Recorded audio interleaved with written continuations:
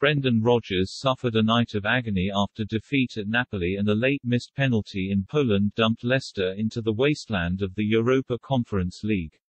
There will be no European glamour tie with Barcelona or Borussia Dortmund for Covid-hit Leicester to look forward to after this loss in Italy ended their hopes of advancing in the Europa League, with the Foxes betrayed again by their awful defensive work.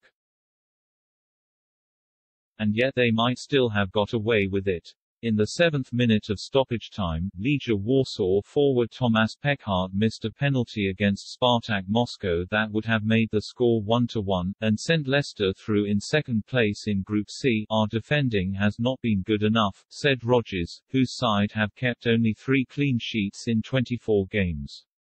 We lack determination off the ball to stop them scoring. When you are conceding like we have been, a bit of panic sets in your defending. You have to defend well, as you can't score 3 or 4 goals a game. On the events in Warsaw, Rodgers said, when I found out I had to be picked up off the floor. But in the end it doesn't matter. You have to do your own job. Needing only a draw against an understrength Serie A side, Leicester fell behind to early goals from Adam Unas and Eljif Elmas.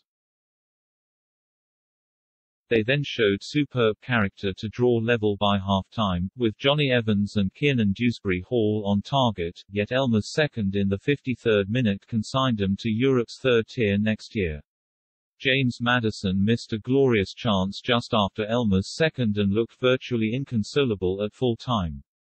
Leicester wasted chances to wrap up qualification before now, and here they were without 7 players amid an outbreak of COVID-19 at the club.